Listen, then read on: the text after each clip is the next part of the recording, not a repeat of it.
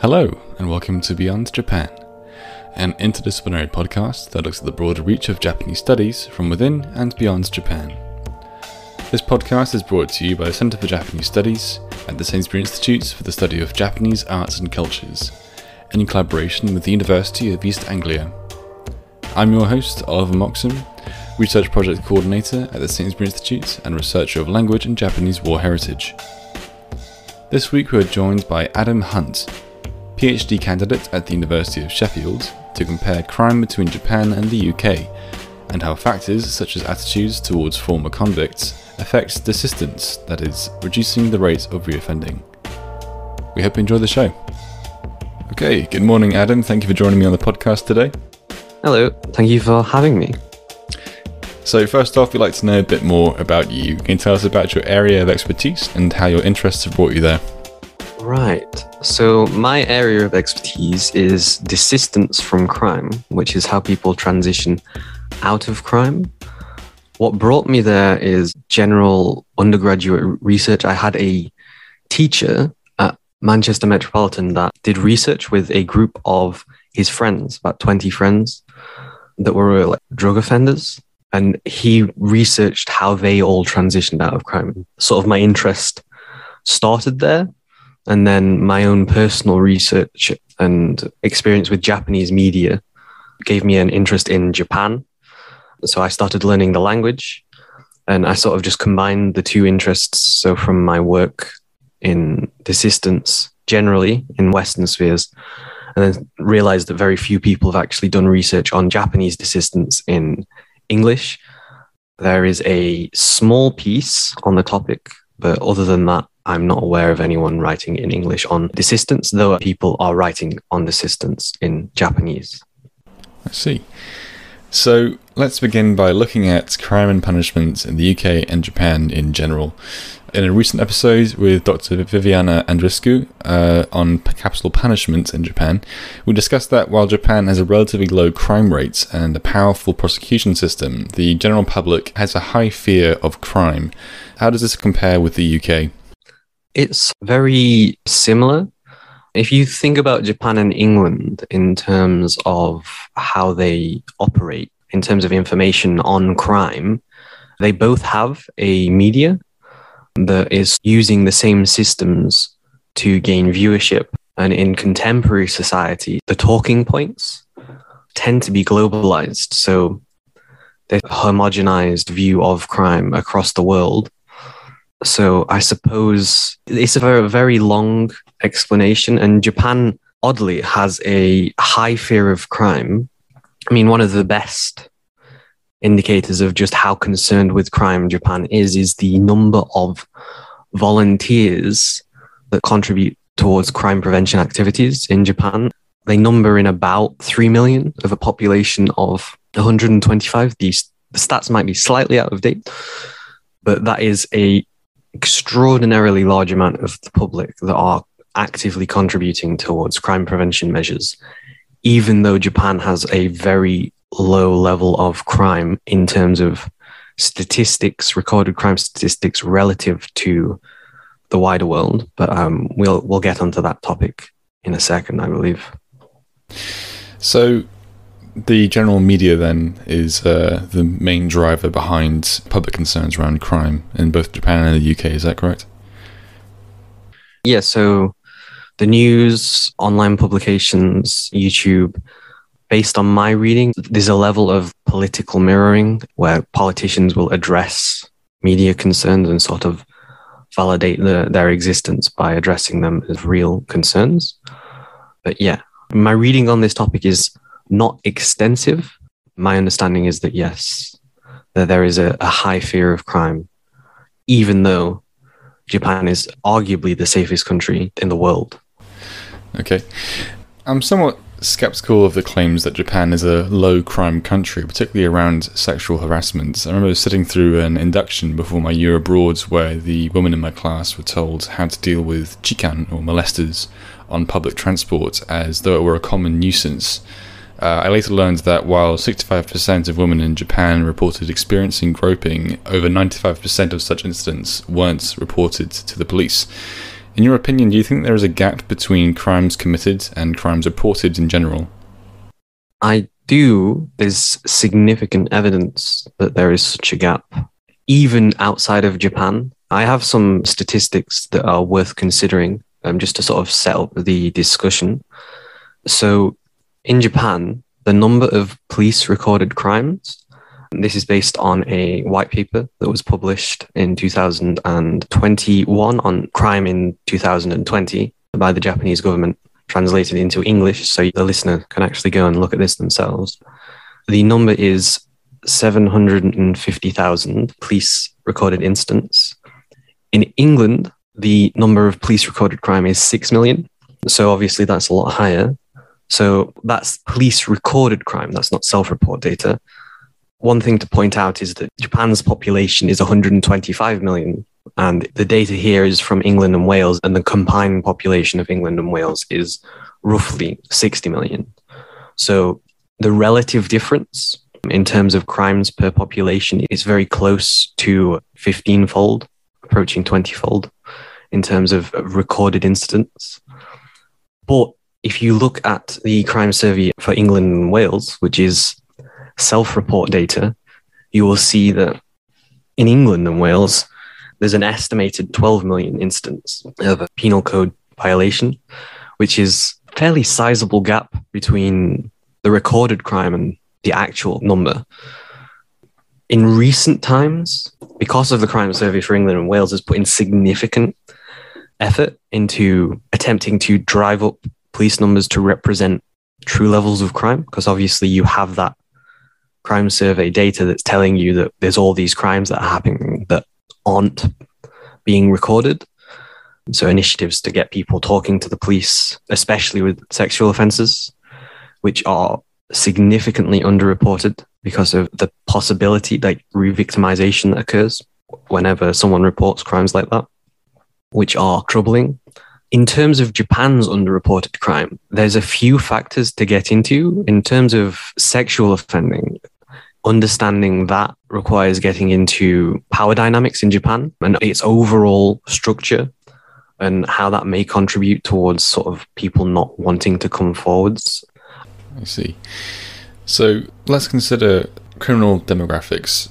What are the social backgrounds of convicts in the UK and Japan? Are there any striking differences that jump out to you between these two countries?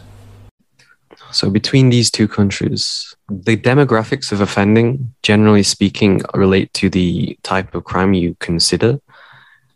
The majority of crime is made up of crime related to ability to survive. So if you look at Japan, of the 750,000 crimes, roughly 500,000, so well over 50%, is theft. And theft is usually driven by socio-economic deprivation. In England, it's very similar. The majority of crimes come from socio-economic deprived areas. Something worth noting is the motivations to commit crime are relatively varied based on the actual specific offense that occurs. Something that is worth explaining is the age crime curve.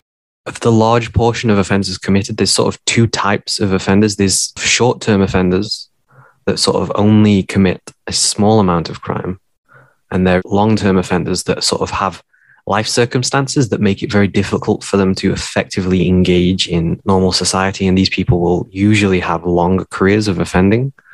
We'll get onto this subject later. So there aren't specific types of offenders if you look at literature on this. So there isn't too much specialization in offending. So you don't have like specifically a thief or specifically a violent assault person or specifically even sexual offending in some cases. So if you think about why someone will get arrested, if they are in a life circumstances that is conducive to criminal activity and the people they are associating with, they will have various activities within that life. And so they will generally be caught only for a few, maybe even one of those activities, which means that in terms of data, when you see a person that's committed a violent assault and a person that's committed theft, there's an entire possibility that both of these people have very similar lives in terms of criminal offending if they are long-term offenders. So that's worth bearing in mind in terms of demographic characteristics. Something in terms of difference between England and Japan, in terms of the demographic characteristics, there's the obvious point, which is England is a lot more ethnically diverse, and there is a significant amount more of socio-economic deprivation. Something worth pointing out is that Japan has a different age of criminal responsibility. So the actual landscape of its criminal justice system and the people that it's dealing with is slightly different, because Japan's age of criminal responsibility up until about April of this year was 20. So you are considered an adult at the age of 20 in Japan. There has been a slight change where if you are sentenced for something over a year, you will be treated as an adult from the age of 18 now. And that's only just changed. So that was April that rule change went into play. I'm not entirely sure what the implication of this and how it's going to play out in relative terms. The other point to raise in terms of demographics is that Japan is, again, it's isolated relative to England in terms of demographic factors that would compose a country. So England has got a lot of different nationalities in its DNA, but Japan is very homogenized. Consequently, a lot of Japanese culture is built around the understanding that everyone knows all of these social rules. One big difference that stands out to me is that, talking about socio-economic difference, in the UK we have the mentality of a class system, a working class, middle class, upper class, and these distinctions of blue collar, white collar crime, whereas Japan has a very large middle class. So there isn't so much stereotypical views based on your socioeconomic backgrounds, maybe, in Japan when it comes to crime. Yeah, that's true. One of the difficult things about talking about crime in Japan is that criminals occupy a different space and category relative to the wider population. So if you think about theories on Japan and Japanese culture, you have to very carefully consider whether those theories are applicable to the specific group of people that are offending in Japan, which may be composed of the people that aren't necessarily Japanese. So it's something that would require like extensive statistical work to just double check all of the stats on like what percentage of people are committing theft and so on and so forth. Something that I didn't note earlier was one statistic that I have in terms of comparing England and Wales that's useful for the discussion going forward.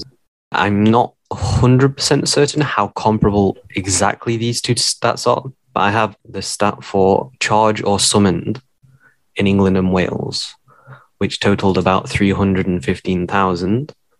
And then in Japan, they had offences with a finalised judgment, which is 250,000. So the relative difference there is about twofold compared to 20-fold in the official statistics. I just thought I'd mention that now while I remember. Interesting. So your research is centred around desistance, defined by UK Justice Inspectorates as the process of abstaining from crime by those with a previous pattern of offending. Before getting into desistance, what are the most common reasons behind reoffending? So answering this question requires explaining generally desistance. The most common reasons behind offending are a person's life is not conducive to a life without offending. It's a very vague answer, but on an individual level, the motivations will be different. On a general level, the motivations are blurred. There's no real patterns that are easy to identify outside of financial need. Everything's quite personal to them in terms of how they orientate their lives. So to further explain desistance, I believe you've got another question for me that will lead into this. Yeah, so could you unpack the process of desistance for us, placing it in the context of how justice systems have attempted to deal with reoffending in the past? So the first thing to note about desistance, as I noted earlier, is the age crime curve. You've got a large portion of people that will be called adolescent limited offenders. If you look at the graph, there's a big spike around the age of 18, where people start being sanctioned for offenses and not being deflected into youth-related rehabilitation.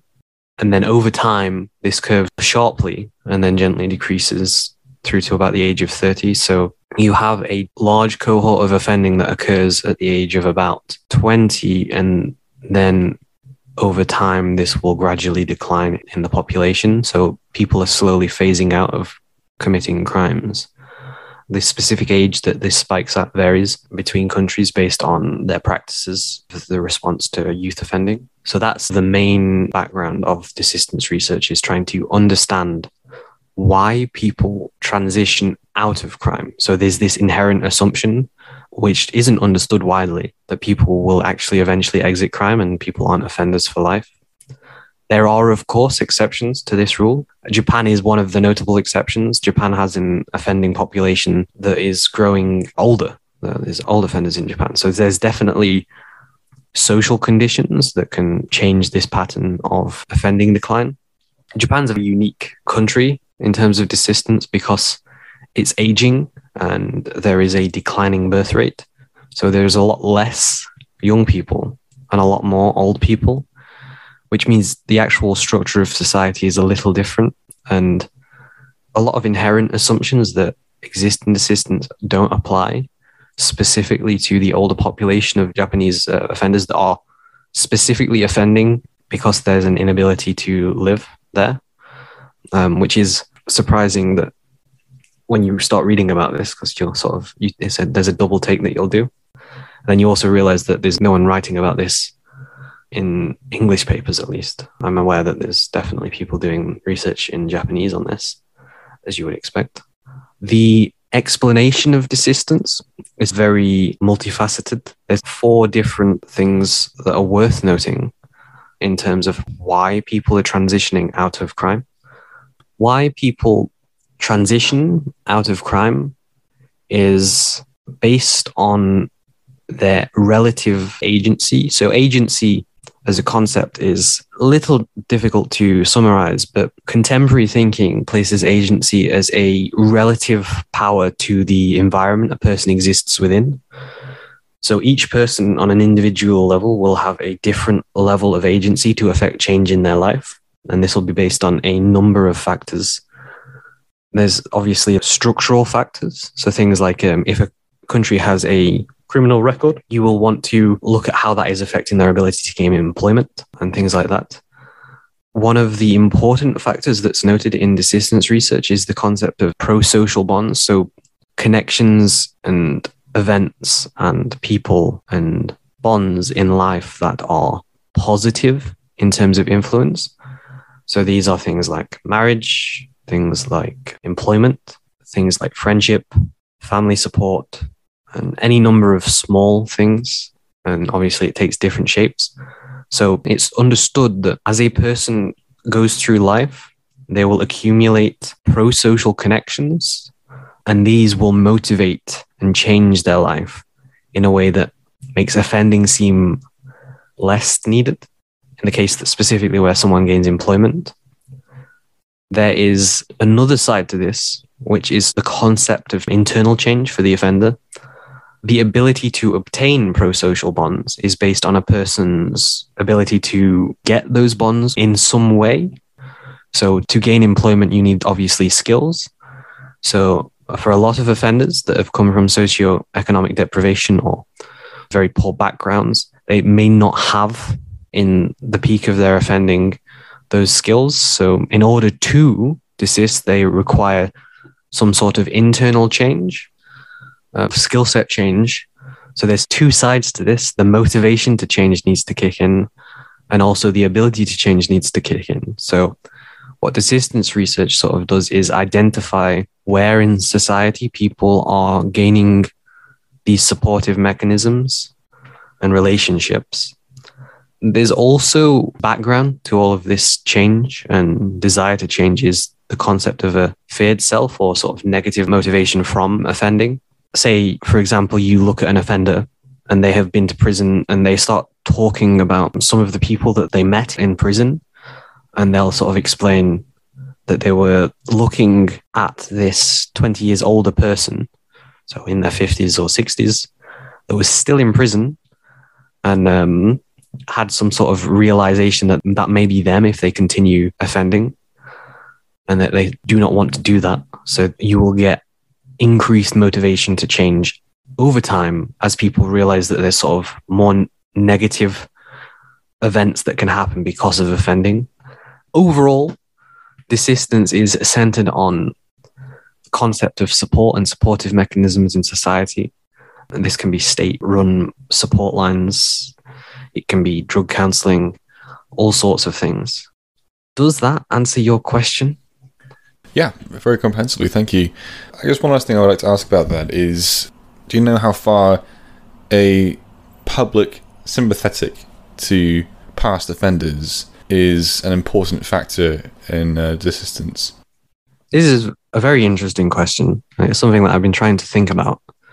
There is historical perception of Japan as being a sympathetic country to offending.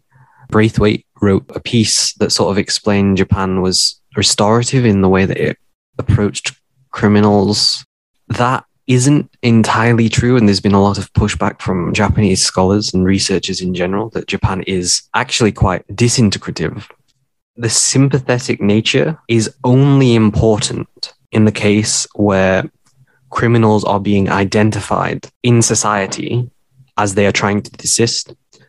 So if you think about it in those terms, in England, because the criminal record is disclosed before employment, the reaction to offenders will heavily inform their ability to make one of the pivotal changes to their life necessary to end offending, which is ability to obtain money in a legal way. I have spoken with several colleagues in Japan, and I have mixed messaging on whether or not people are required to disclose their criminal record to people. And I've been told that they do, and I've been told that they don't. So I'm not going to comment at the moment. My understanding is Japan does have a criminal record, and I think it's variable whether it's public or not. For young offenders, I know that it isn't. So that would be people currently under the age of 20.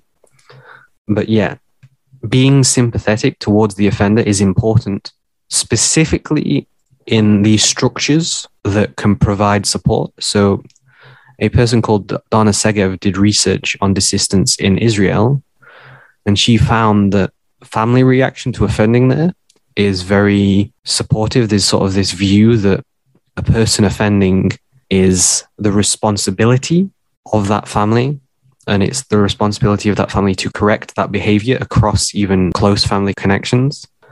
So the response to offenders is very important to consider, but it varies by stakeholders that you think about. So family, the state, the probation service, employers, any of these different aspects of society that are interacting with an individual will have a potentially different reaction to that offender based on the ideology and culture that they exist within.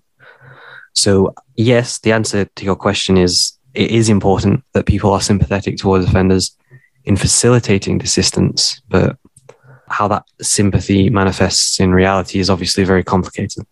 Sure, and I guess beyond on a personal basis of how people respond to meeting and interacting with past offenders, there's also the grander political level, right? So when you think about, again, to refer back to right-wing tabloids in the UK and the Conservative Party's stance on law and order about having more police and removing parole rights for people who commit serious crimes, increasing sentences, there doesn't seem to be much empathy for those who have committed crimes. The voters on the right, at least, seem quite keen to lock them up and throw away the key almost. So without empathy towards offenders, there is no capacity to give people legally the opportunity to start again, I suppose.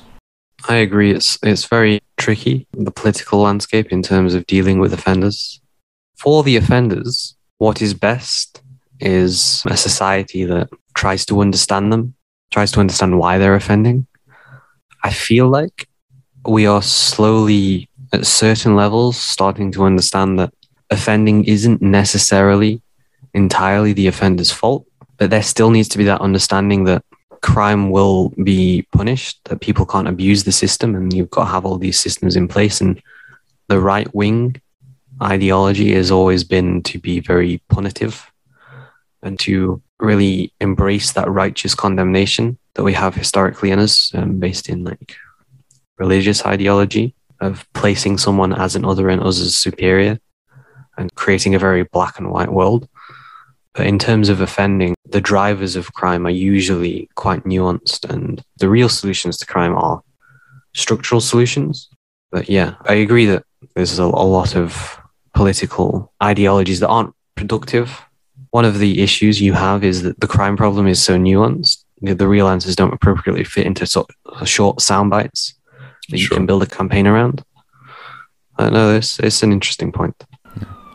And I've got one last question. I mentioned earlier about the very strong prosecution system in Japan, which has abnormally high prosecution rates of over 90%, and how they have the rights to technically hold someone who's been arrested for 2-3 weeks if they so choose, and this can lead to false confessions. And so people can very rapidly find themselves in a position where they're being cast as an offender when they haven't actually offended, with little recourse to defend themselves. So surely these people, if they are convicted, they can't really be called reoffenders if they haven't offended in the first place. They've been falsely imprisoned. But what can be done to address this? Well, I don't believe anyone in England really has the knowledge or capacity to change that.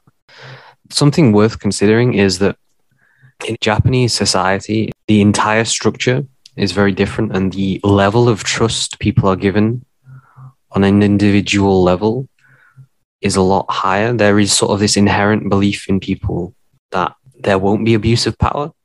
England and English people are very skeptical of giving the state specifically overt power, because there's history, there's identification of corruption and things like that. So the statistics there are pretty scary if you were to consider those statistics to exist in a place like England. But something worth remembering is that the Japanese criminal justice system does have some level of deflection before sending people to courts.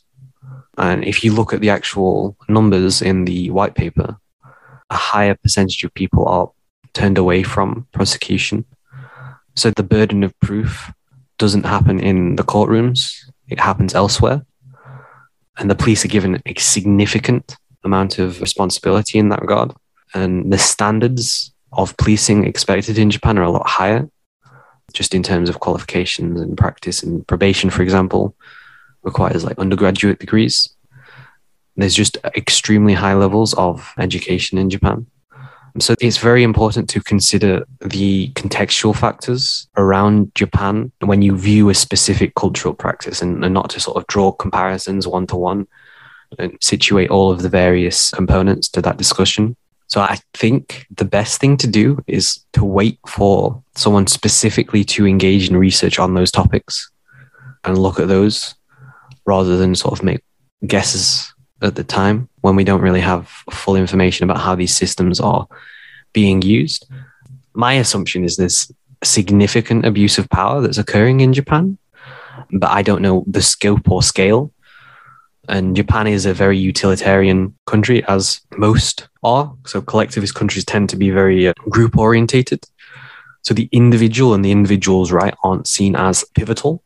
They aren't the central point of the cultural dialogue, as you would find in a place like America, which is extremely individualized. So concessions are made for the individual to improve the wider functioning of society. I hope that sort of answers. Yeah, that does. Thank you. And for any Japanese study students out there looking for a PhD topic, there you have it. Thank you for answering my questions today, Adam. Before we finish the episode, could you share with us what other projects you're currently working on? Other than the PhD, my other projects are learning Japanese, which is very difficult and all-consuming, and I'm still very bad at it, to be honest. I'm looking forward to trying learning in Japan, see if that makes a difference. I'm hoping once the PhD is finished to complete a more robust desistance study with my colleagues, where I will have a Japanese native and researcher help me interview probationers there rather than me do it, which is what I'm planning to do for the PhD.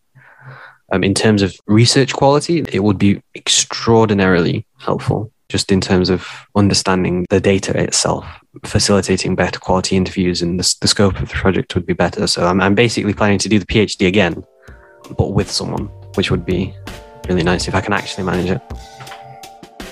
Excellent. Thanks again, Adam. It's been a real pleasure. Thank you for having me. You can find a link to Adam's research profile in the description below. Don't forget to subscribe on japaninnorwich.org or on your preferred podcast provider for updates on new episodes. You can also get in touch to recommend topics for the podcast at cgs@uea.ac.uk. Join us for our next episode with Sophie Richard, art specialist and acclaimed writer on Japanese museums, as we explore art museums in Japan of every variety. We hope you will join us then. Thank you for listening.